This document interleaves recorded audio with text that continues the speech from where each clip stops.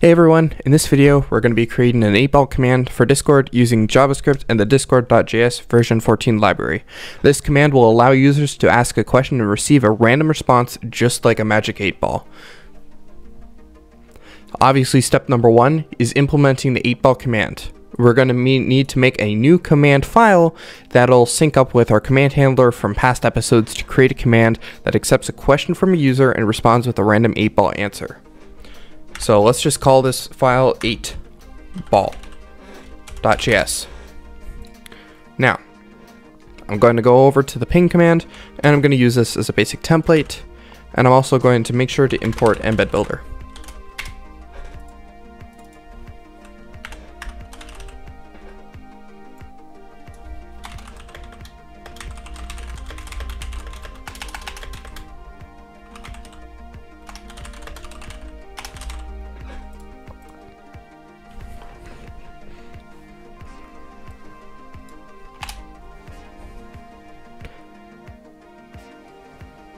We'll use an array of possible responses and a random number generator to choose a response from an array. Our array can be stored wherever we want. I'm going to make mine out here.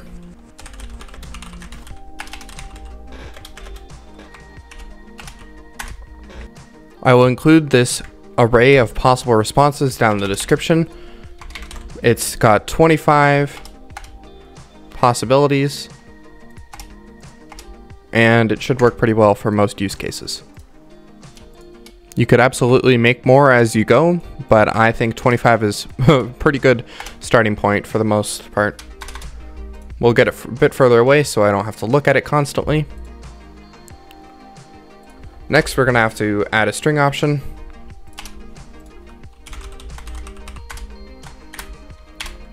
We're going to set the name of the option to question.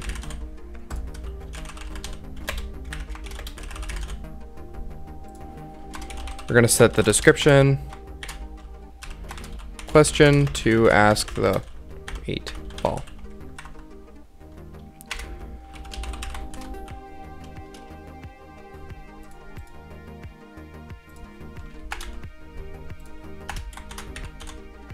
Minimum length for this is going to be, I don't know, 10?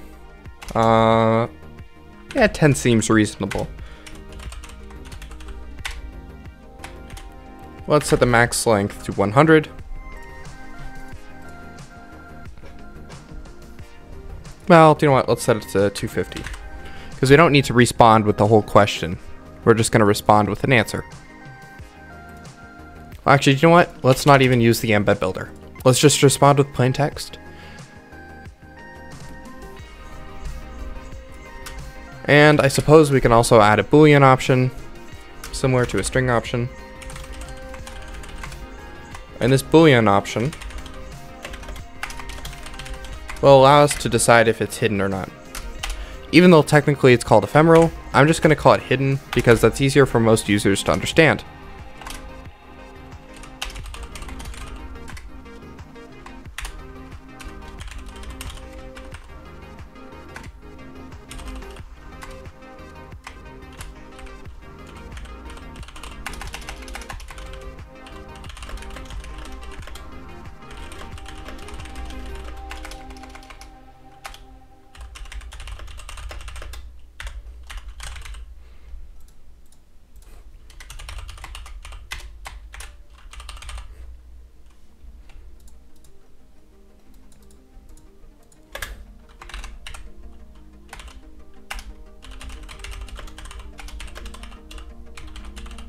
We'll display it by default.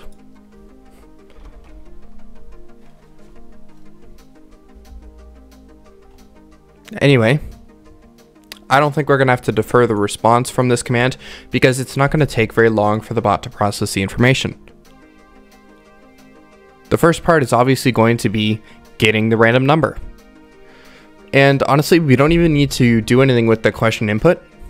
We can just let it be there, so they feel like they're asking a question. But you can also send it back at them if you'd like and say yes or no with your answer. We might do that actually at the end. But let's start with, let's see. Since we have a list of 25, well, actually what we can do is let random number equals math.random. And let's see, 0 to 25. So 0 being index 0, and we're gonna do math.floor. So this is gonna get the absolute lowest value of this. And let's say 25.999. And what this is basically going to do is, well, actually, no, 24.999 point, yeah. That's basically what this is if it gets up to 24.999, it's going to round down to 24. The floor basically just chops off the end. So if it was 0.999, it would just be 0. So this gives approximately a fair chance at all the different values. Technically, there's a little bit of an offset, but it's not really anything to be concerned about. For error cases and edge cases, there isn't going to be many cases because they're just putting in a question. We can say that if interaction dot, well, let's get the options then. Const options equals await interaction, and const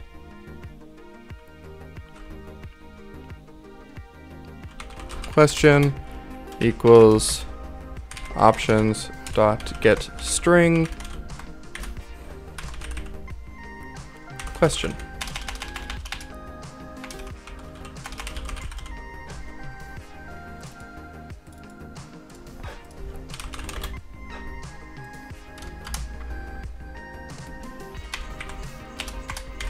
If it doesn't end in a question mark. If question, let's do exclamation point, so it's saying if it doesn't.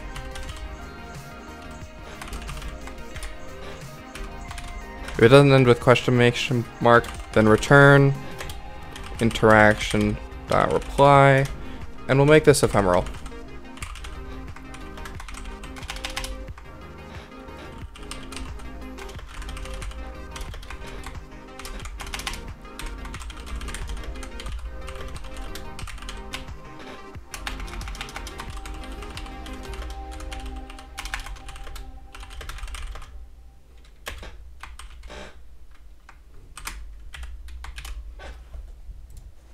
Because why not? That's something you can do.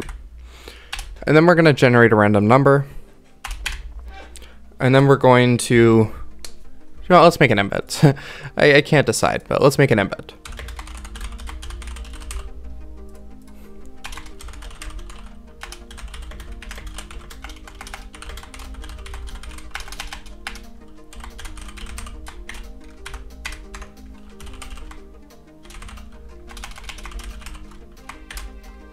Let's set the title to 8-ball.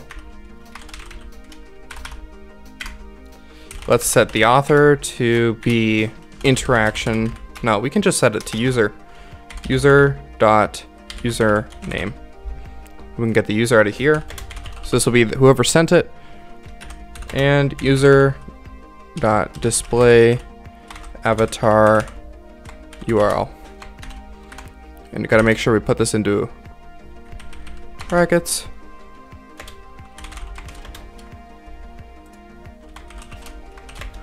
I believe that's what it's supposed to look like. We'll find out, I guess, soon enough. And we'll set the color to be gold. Why not? Alright, so the color is now gold. Dot set description. And we'll set the description to be what the question was, I guess. Question. And we'll add fields. And the one field that we'll have a name of response.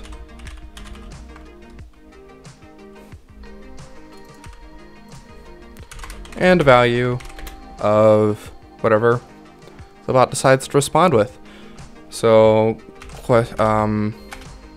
answers, or sorry, responses, index, random number.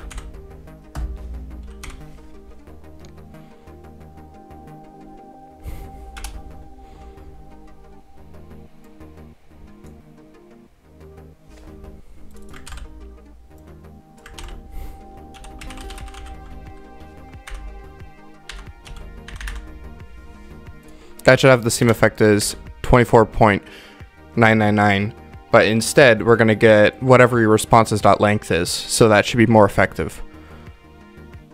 Responses at random number, alright. And now what we can do is interaction dot reply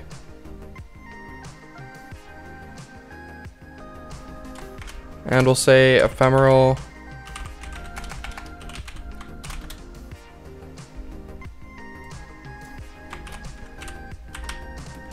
is based on ephemeral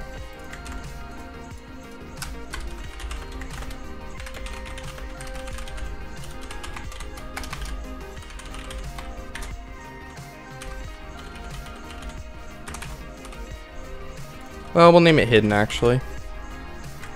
Keep it consistent.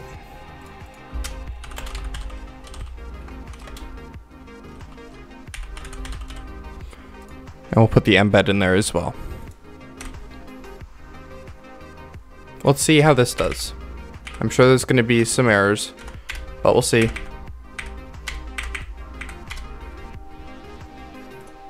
So far it's worked.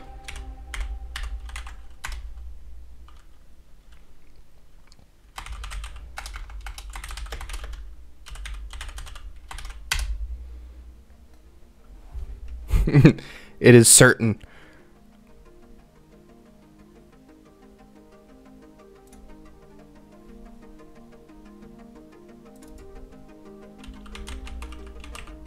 I believe it's called Avatar actually. Alright, and response. Well, do you know what? Let's make it a separate field.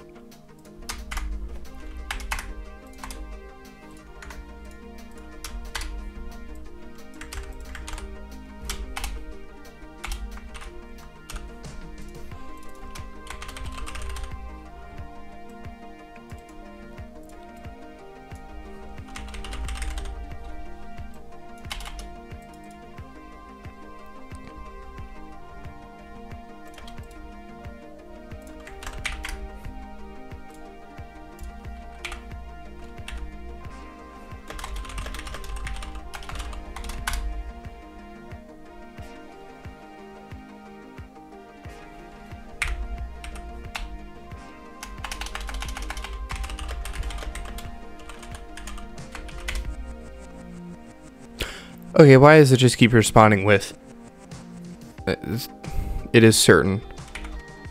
Okay, this isn't working like how I remember from another language that I used to use. Okay, so what we need to do is times and then whatever the maximum value needs to be. So in this case, it's responses dot length minus 0.001.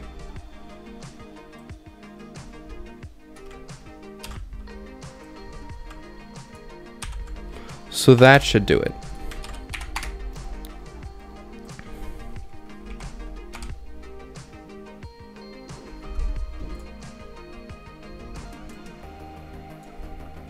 If we put it in brackets. And then we say math.floor. That should do it.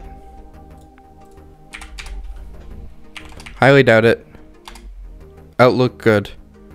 Concrete or concentrate and ask again. My sources say no. Definitely not. Cannot predict now. Okay, so it's working. It's just the random function is not what I'm used to.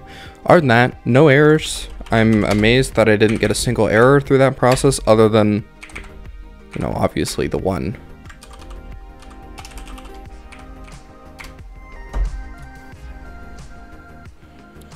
And of course we could add more customization options later, but those aren't necessary yet. Same as with the poll command. We'll work on a database soon and you'll be able to change some new stuff. Change some things. And that's it. By following these steps, you should now have a fully functional 8-ball command for your Discord server. This is just one example of what you can do with Discord.js and JavaScript. So feel free to experiment and customize the code to fit your needs. Thanks for watching. Make sure to like and subscribe, and leave any suggestions you may have for future videos in the comment section below. Bye for now. Website with code for all the videos is now in the description, so it's great. You can go on there, you can look at the code snippet / video section, and what that has is it has old videos and it has code snippets underneath, so it helps you compare your code. It doesn't have the code word for word as you go further into the series, but it definitely does have a good starting point, and you can compare the core concepts to make sure you have exactly the right wording, because sometimes case sensitive stuff is a real big pain in the butt. For starting out, I have this as an option, so make sure to check that out, like and subscribe for more, and see you on the next episode. Bye for now.